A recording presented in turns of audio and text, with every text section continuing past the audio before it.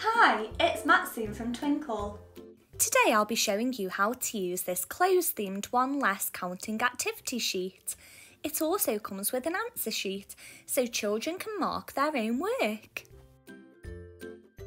There is also an option to download alternative versions in case you want higher numbers such as 11 to 20.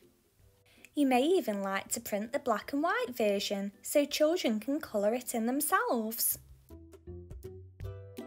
You might like to put the worksheet into a plastic wallet so children can cross off one of the items to find one less.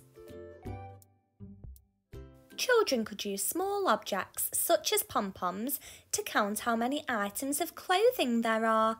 Can they take one pom-pom away to find one less? They could then use a magnetic number to fill in the answer. You could also cut the individual washing lines into strips so children can work on them one at a time.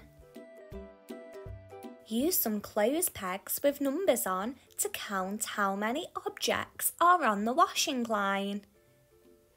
Then take one away to find one less.